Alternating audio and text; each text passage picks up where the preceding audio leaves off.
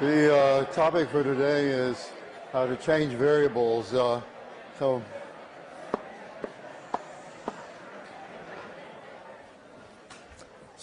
we're talking about substitutions in differential equations or changing variables.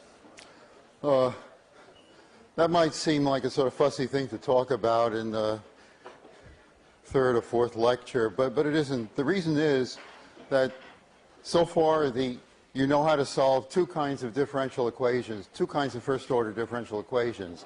The one where you can separate variables and the linear equation that we talked about last time. Now, the sad fact is that in some sense those are the only two general methods there are. That those are the only two kinds of equations that can always be solved.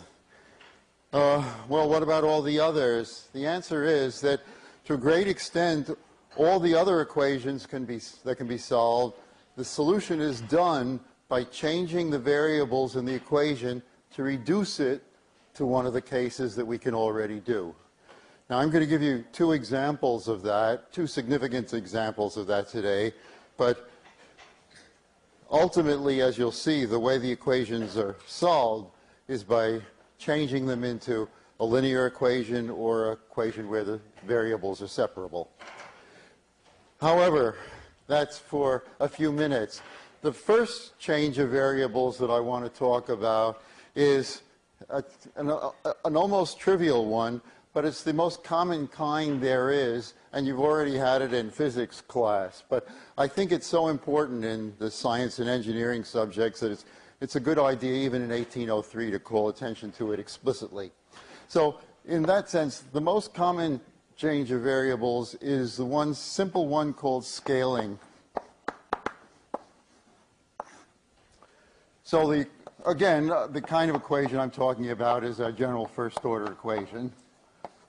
And scaling simply means to change the coordinates, in effect to change the axes, to change the coordinates on the axes, to scale the axes, to either stretch them or contract them. So what does the change of variable actually look like? Well, it means you introduce new variables where x1 is equal to x times something or times a constant. I'll write it as divided by a constant, since that tends to be a little bit more the way people think of it.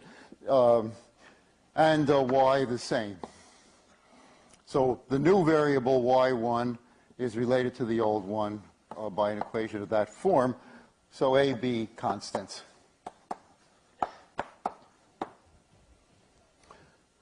So those are the equations.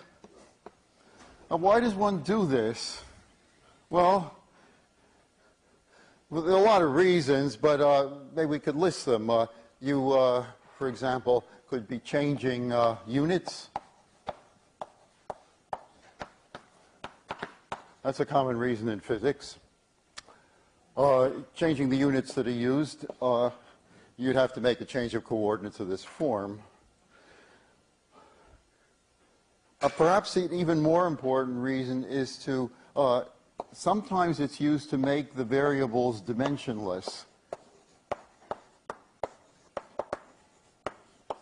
In other words, where so that the variables become pure numbers with no units attached to them. Since you're well aware of the tortures involved in dealing with units in physics, the point of making variables dimensionless, I don't have to sell that.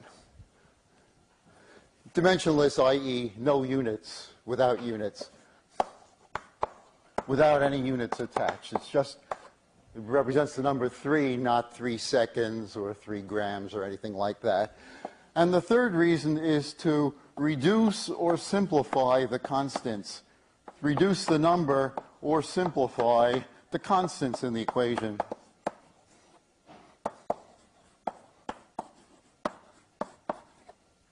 Reduce their number is self-explanatory. Simplify means make them less, either dimensionless also, or if you can't do that, at least less dependent upon the critical units than the old ones were. let me give you a very simple example which will illustrate most of these things. It's the equation, it's a version of the cooling law which applies at very high temperatures, and it runs, so it's like Newton's cooling laws, except it's the internal and external temperatures are very, what's important is not the first power as in Newton's law, but the fourth power. So it's a constant, and the difference is now it's the external temperature, which just, so there won't be so many capital T's in the equation, I'm going to call M, to the fourth power minus T to the fourth power. So T is the internal temperature, the thing we're interested in, and M is the external constant, which I'll assume now is a constant external temperature. So this is for valid if a big temperature differences, Newton's law breaks down and one needs a different one.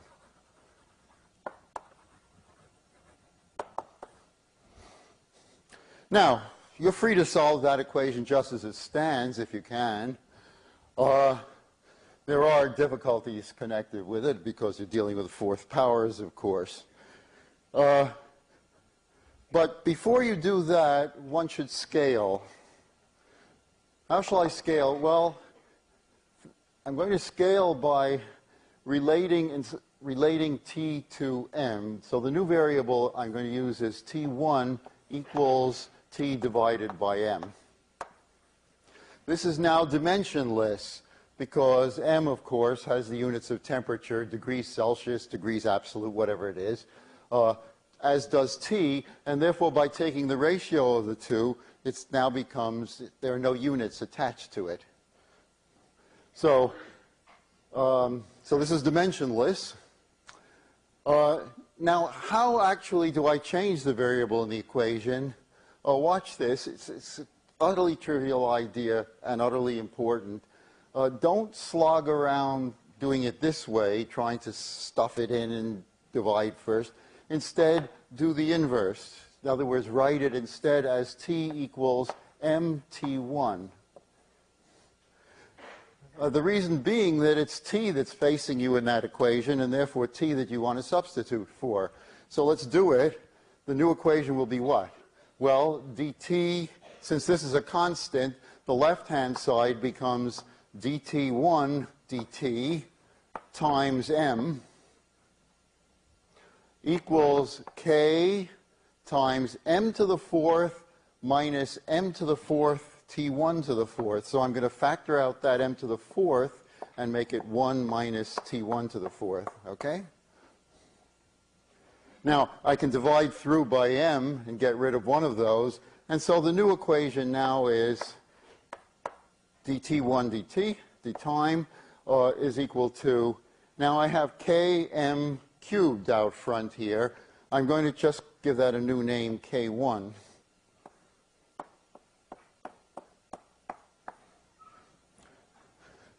Essentially, it's the same equation. It's no harder to solve, nor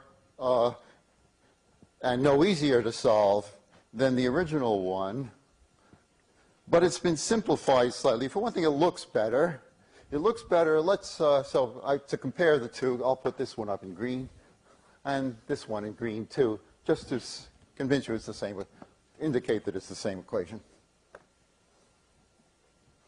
Notice, so T1 has been rendered, is now dimensionless, so I don't have to even ask when I solve this equation, oh, please tell me what the units of temperature are. What kind of, how are you measuring temperature? It makes no difference to this equation.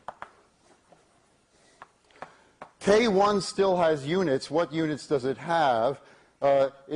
It's been simplified because it now has the units of, since this is dimensionless and this is dimensionless, it has the units of inverse time. So K1, whereas it had units involving both degrees and seconds before, now it's inverse time as its units. And moreover, there's one less constant, so one less constant in the equation. It just looks better, in short. This business, I think you know that K1, the process of forming K1 out of K1 out of Km cubed is called lumping constants. I think they use that standard terminology in physics and in engineering courses. You try to get all the constants together like this, and then you lump them. They are lumped for you, and then you just give the lump a new name. So that's an example of scaling. Watch out for when you can use it. For example, it would have probably been a good thing to use on, in the first problem set when you were handling this problem of drug elimination and hormone elimination and production inside of the thing. You could lump constants, in, as was done to some extent on the solutions, to get a neater looking answer, one without so many constants in it. Okay, now let's now go to serious stuff, where we're actually going to make changes of variables which we hope will render unsolvable equations suddenly solvable. Now, I'm going to do that by making substitutions, but it's, I think, quite important to watch out that there are two kinds of substitutions. There are direct substitutions. That's where you introduce a new variable. I don't know how to write this on the board. I'll just write it schematically. So the new, it's one which says that the new variable is equal to some combination of the old variables.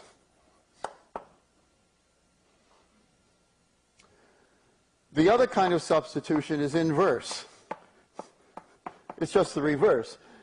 Here you say that the old variables are some combination of the new. Now, often you'll have to stick in a few old variables too, but the basic, it's what appears on the left-hand side.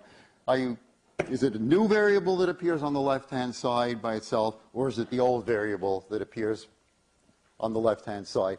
Now, right here we have an example. If I did it as a direct substitution, I would have written T1 equals T over M. That's the way I define the new variable, which of course you have to do if you're introducing it. But when I actually did the substitution, I did the inverse substitution. Namely, I used T equals T1, M times T1. And the reason for doing that was because it was the capital T's that faced me in the equation, and I had to have something to replace them with. Now, you've seen this already in calculus, this distinction, but that might have been a year and a half ago. Just let me remind you. Typically in calculus, for example, when you want to do this kind of integral, let's say x times the square root of 1 minus x squared dx, the substitution you would use for that is u equals 1 minus x squared, right? And then you'd calculate, and then you'd observe that the x dx more or less makes up du apart from a constant factor. So this would be an example of direct substitution. You'd put it in and convert the integral into an integral in u. What would be an example of inverse substitution? Well, if I take away the x and ask you instead to do this integral, then you know that the right thing to do is not to start with u, but to start with the x and write x equals sine or cosine u. So this is a direct substitution in that integral, but this integral calls for an inverse substitution in order to be able to do it. And notice they look practically the same, but of course, as you know from your experience, they're not. They're very different. Okay, so I'm going to watch for that distinction as I do these examples. The first one I want to do is an example of a direct substitution.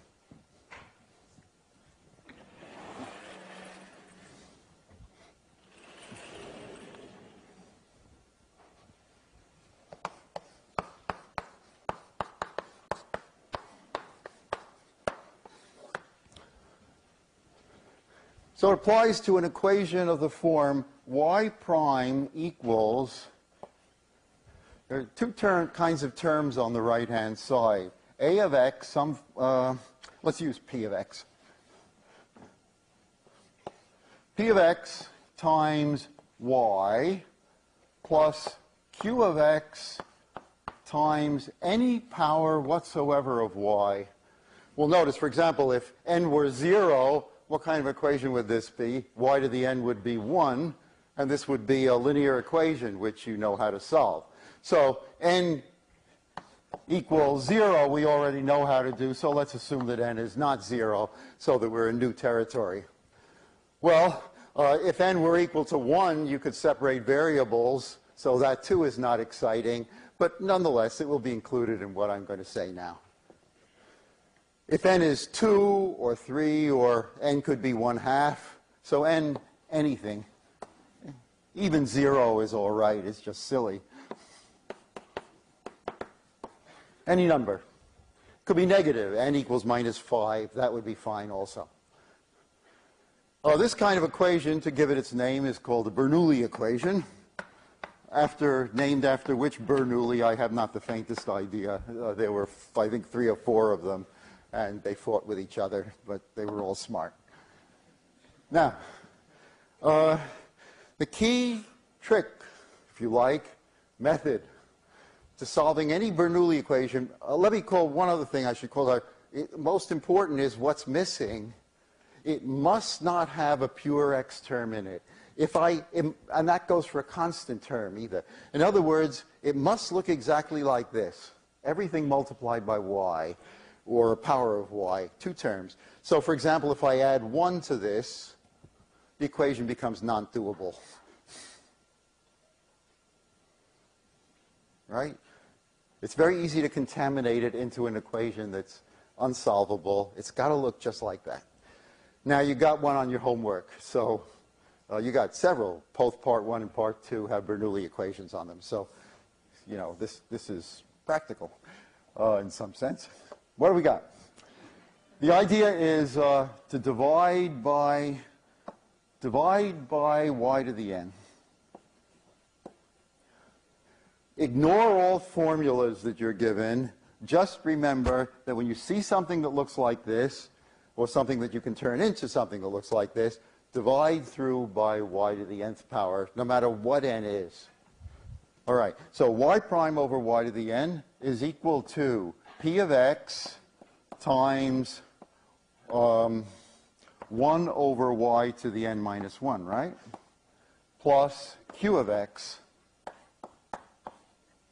Well, that certainly doesn't look any better than what I started with, and in your terms it probably looks somewhat worse because it's got all those y's of the denominator, and who wants to see them there? But look at it. In this very slightly transformed Bernoulli equation is a linear equation struggling to be free. Where is it? Why is it trying to be a linear equation? Make a new variable. Call this hunk of it a new variable. Let's call it v. So v is equal to 1 over y to the n minus 1. Or if you like, you can think of that as y to the 1 minus n. What's v prime? So this is the direct substitution I'm going to use. But of course, the problem is, what am I going to use on this? Well, the little miracle happens. What's the derivative of this? It is 1 minus n times y to the negative n times y prime. In other words, up to this constant factor 1 minus n, it's exactly the left-hand side of the equation. Well, let's make n not equal 1 either. As I said, you can separate variables if n equals 1. What's the equation then turned into? Our Bernoulli equation divided through in this way is then turned into the equation 1 minus n, v prime divided by 1 minus n is equal to p of x times v plus q of x.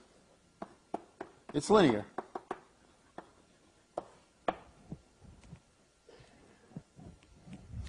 And now solve it as a linear equation.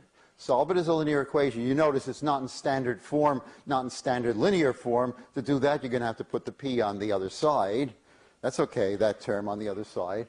Solve it, and at the end, don't forget that you put in the v. It wasn't in the original problem, so you have to convert the problem back, the answer back in terms of y. It'll come out in terms of v, but you must put it back in terms of y. Let's do a really simple example just to illustrate the method and to illustrate the fact that I don't want you to memorize formulas.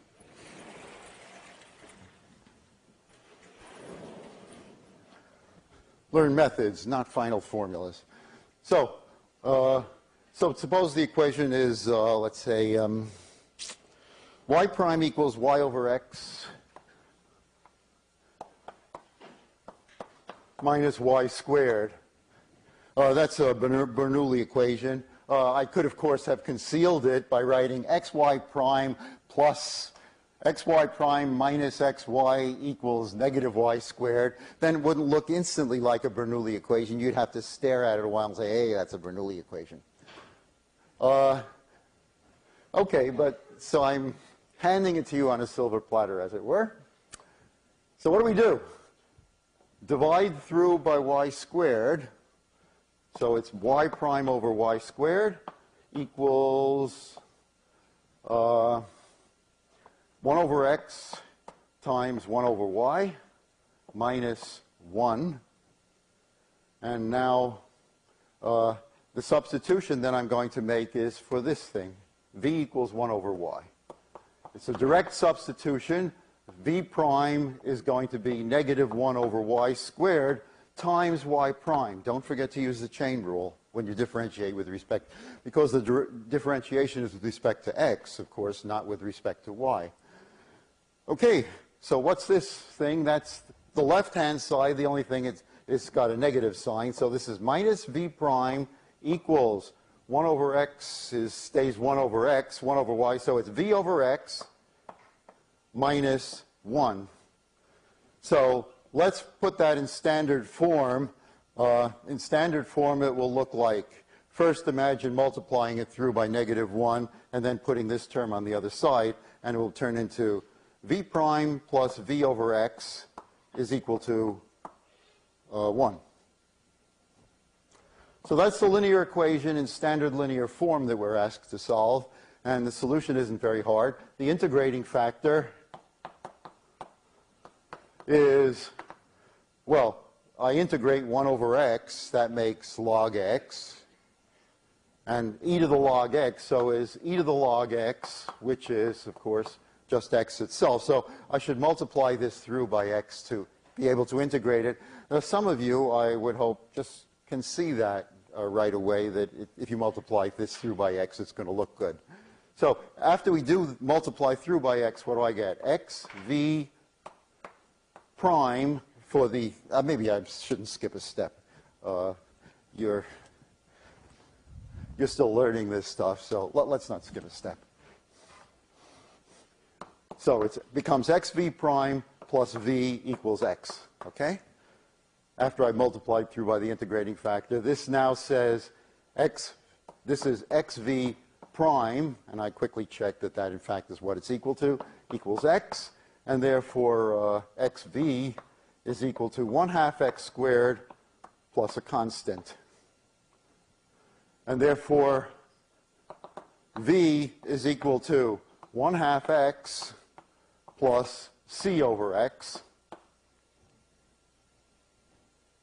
You can leave it in that form, or you can combine terms. It doesn't matter much. Am I done? The answer is no, I am not done, because nobody reading this answer would know what v was. V wasn't in the original problem. It was y that was in the original problem, and therefore I have to, the relation is one is the reciprocal of the other, and therefore I have to turn this expression upside down. Well, if you're going to have to turn it upside down, you probably should make it look a little better. Let's rewrite it as x squared plus 2c, combining fractions, I think they call it in high school or elementary school, plus 2c. How's that? X squared plus 2c divided by 2x. Now 2c, you don't call a constant 2c because it's just as arbitrary to call it c1. So I'll call that, so my answer will be y equals 2x divided by x squared plus an arbitrary constant. But to indicate it's different from that one, I'll call it c1. c1 is 2 times the old one, but that doesn't really matter. So there's the solution. It has an arbitrary constant in it, but you notice it's not an additive arbitrary constant. The arbitrary constant is tucked into the solution. If you have to satisfy an initial condition, you would take this form and starting from this form, figure out what C1 was in order to satisfy that initial condition. Thus, Bernoulli equation is solved. Our first Bernoulli equation. Isn't that exciting? Here was the equation, and there is its solution.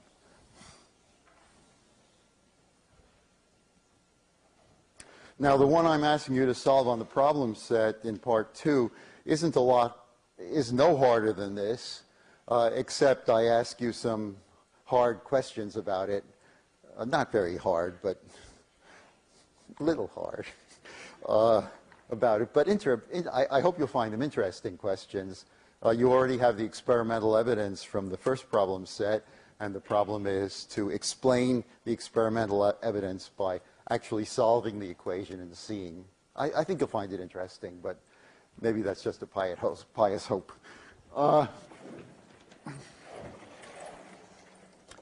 Okay. I'd like now to turn to the second method, where a second class of equations which require inverse substitution. And those are equations which are called homogeneous, a highly overworked word in differential equations and in mathematics in general, but it's unfortunately just the right word to describe them. So these are homogeneous first-order ODEs. Now, I already used the word in one context in talking about the linear equation when 0 was the right-hand side. This is different, but nonetheless, the two uses of the word have the same common source. A homogeneous differential equation, homogeneous newspeak, is y prime equals, it's a question of what the right-hand side looks like. And now the simplest way to say it is, you should be able to write the right-hand side as a function of a combined variable y divided by x. In other words, after fooling around with it, the right-hand side a little bit, you should be able to write it so that every time a variable appears, it's always in the combination y over x. Let me give some examples. For example, suppose y prime were, let's say, x squared y divided by x cubed plus y cubed. Well, that doesn't look in that form. Well, yes, it is. Imagine dividing the top and bottom by x cubed. What would you get? The top would be y over x, if you divided it by x cubed. And if I divide the bottom by x cubed also, which of course doesn't change the value of the fraction, as they say in elementary school, 1 plus y over x cubed. So this is the way it started out looking, but you said, aha, that was a homogeneous equation because I could see it could be written that way. How about another homogeneous equation? How about xy prime?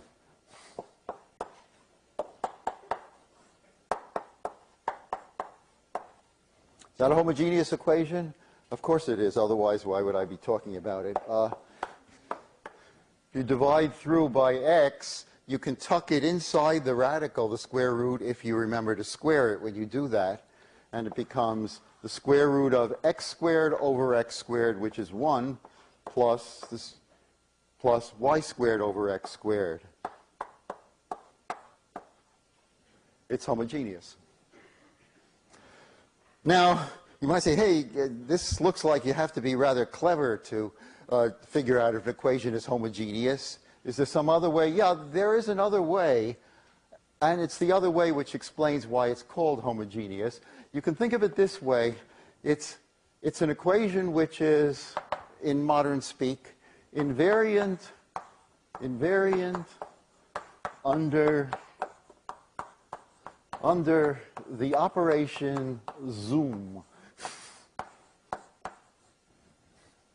What is zoom?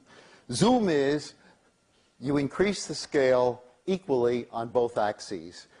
So the zoom operation is the one which sends x into a times x and y into a times y. In other words, you change the scale on the both axes by the same factor a. Now, what I say is, gee, maybe I shouldn't write it like this. Why don't we say we introduce,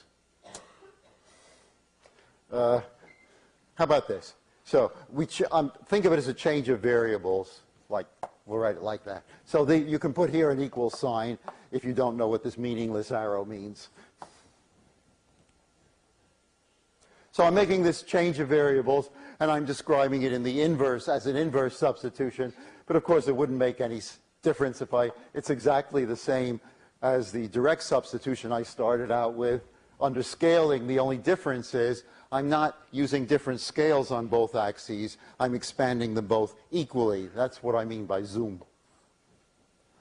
Now, what happens to the equation? Well, what happens to dy over dx? Well, dx is a dx1, dy is a dy1, and therefore the ratio dy by dx is the same as dy1 over dx1. So the left-hand side becomes dy1 over dx1, and the right-hand side becomes f of, well, y over x is the same as y over y.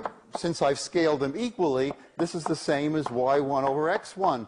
So it's y1 over x1, and the net effect is I simply, everywhere I have an x, I change it to x1, and wherever I have a y, I change it to y1, which, what's in a name? It's the identical equation. So I haven't changed the equation at all by a zoom transformation, and that's what makes it homogeneous. That's not an uncommon use of the word homogeneous. It's, you know, when you say space is homogeneous in every direction, well, that means, I don't know, it means it's this, you know, the same, okay, that's, I'm getting into trouble there. I'll let it go with this since I can't prepare any better, I haven't prepared any better explanation, but this is a pretty good one. Okay, so suppose we've got a homogeneous equation. How do we solve it?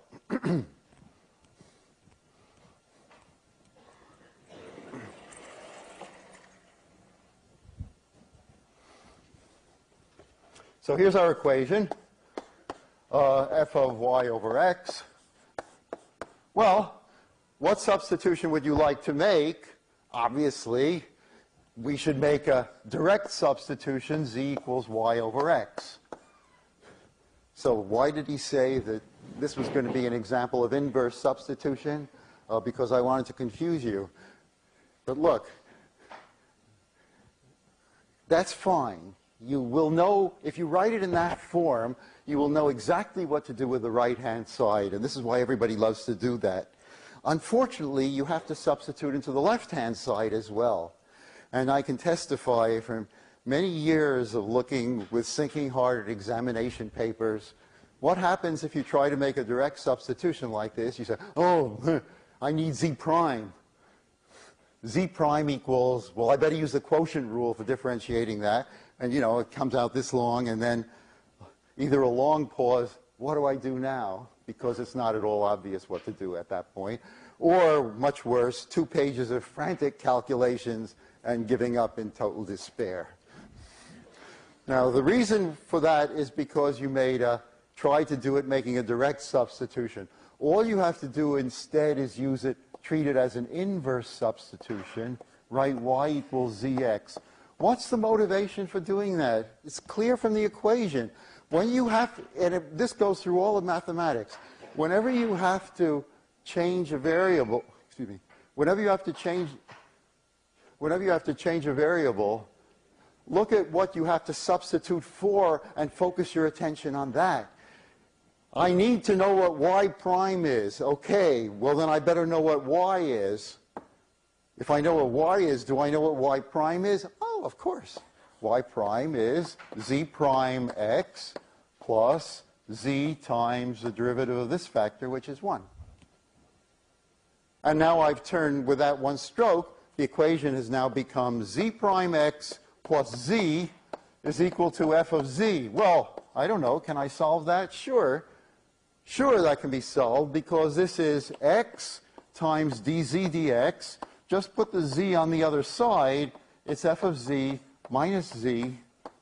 And now this side is just a function of z. Separate variables.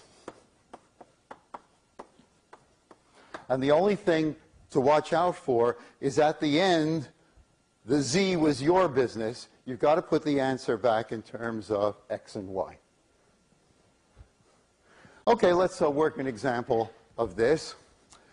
Since I haven't done any modeling yet this period, let's make a little model, differential equations model. In other words, a physical situation which will be solved by an equation, and guess what? The equation will turn out to be homogeneous. Okay. So the situation is as follows. We're in the Caribbean somewhere, a little isolated island with a lighthouse on it at the origin, and a beam of light shines from the lighthouse. The beam of light can rotate the way lighthouse beams, but this particular beam is being controlled by a guy in the lighthouse who can aim it wherever he wants. And the reason he's interested in aiming it wherever he wants is that there's a drug boat here, which has just been caught in the beam of light, so drug boat.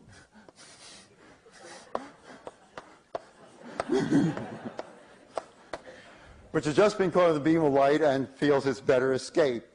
Now, the lighthouse keeper wants to keep the drug boat, the light shining on, so that the U.S. Coast Guard helicopters can zoom over it and do whatever they do to drug boats. I don't know. So the drug boat immediately has to follow an escape strategy, and the only one that occurs to him is to, well, he wants to go further away, of course, from the lighthouse. On the other hand, it doesn't seem sensible to do it in a straight line because the beam will keep shining on him. So he fixes the boat at some angle, let's say, and goes off so that the angle stays 45 degrees. So goes so that the angle between the beam and the, draw the beam a little less like a 45-degree angle. So the angle between the beam and the boat's path is always 45 degrees. Goes at a constant 45-degree angle to the beam, hoping thereby to escape it. On the other hand, of course, the lighthouse guy keeps the beam always on the boat, so it's not clear it's a good strategy, but this is a differential equations class. The question is, what's the path of the boat? What's the boat's path?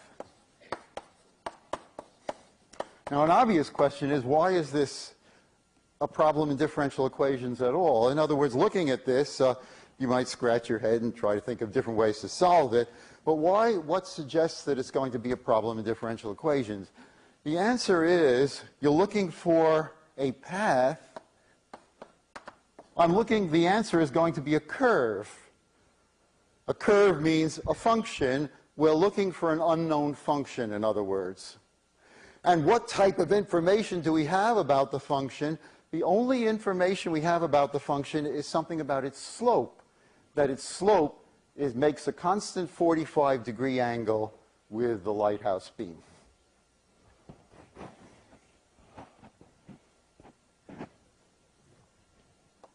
Its slope makes a constant angle, makes a known angle to a known angle.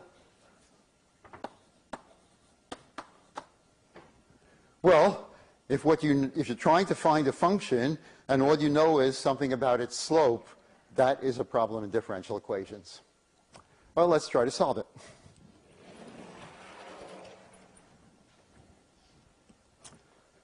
Let's see.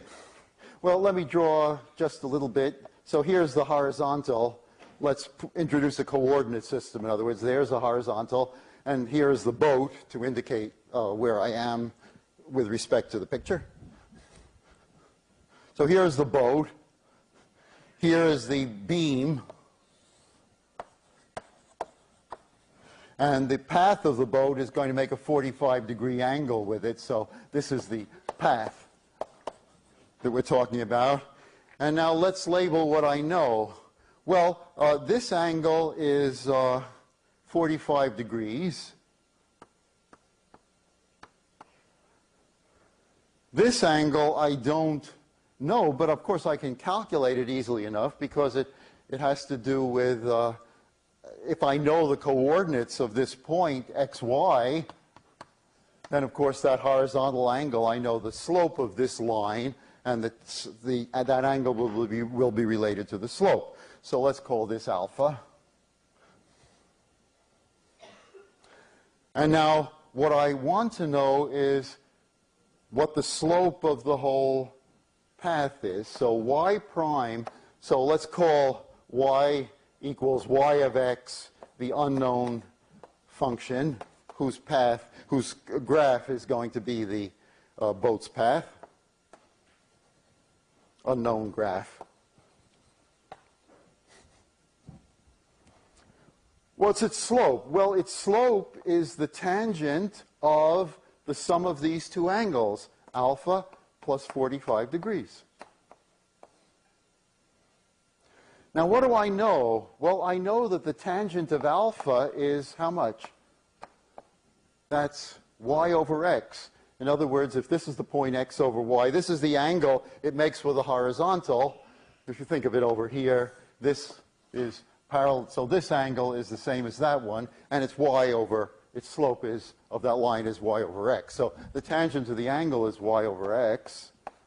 How about the tangent of 45 degrees? That's 1. And there's a formula. This is the hard part. All you have to know is the formula exists, and then you look it up if you've forgotten it, relating the tangent, giving you the tangent of the sum of two angles. And you can, if you like, clever, derive it from the formula for the sine of and cosine of the sum of two angles, but one peek is worth 1,000 finesses. So it is the tangent of alpha plus the tangent of 45 degrees, let me write it out in all its gory details, divided by 1, so you'll at least learn the formula, 1 minus tangent alpha times tangent 45 degrees. This would work for the tangent of the sum of any two angles. That's the formula. So how does that, what do I get then? Y prime is equal to the tangent of alpha, which is y over x. Oh, I like that combination. Plus 1 divided by 1 minus y over x times 1. Now, there's no reason for doing anything to it, but let's make it look a little prettier and thereby make it less obvious that it's a homogeneous equation. If I multiply top and bottom by x, it looks prettier. X plus y over x minus y equals y prime. That's our differential equation. But notice that last step to make it look pretty has undone the good work. It's fine if you immediately recognize this as being a homogeneous equation because you can divide top and bottom by x. But here it's a lot clearer that it's a homogeneous equation because it's already been written in the right form. Okay, let's solve it now since we know what to do. We're going to use as the new variable z equals y over x. And as I wrote up there, z for y prime will substitute z prime x plus z. And with that, let's solve.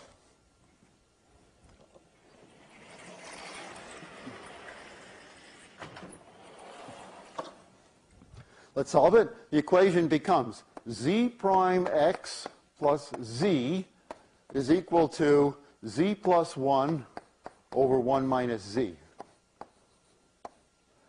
put the z on the other. We want to separate variables, so you have to put all the z's on one side.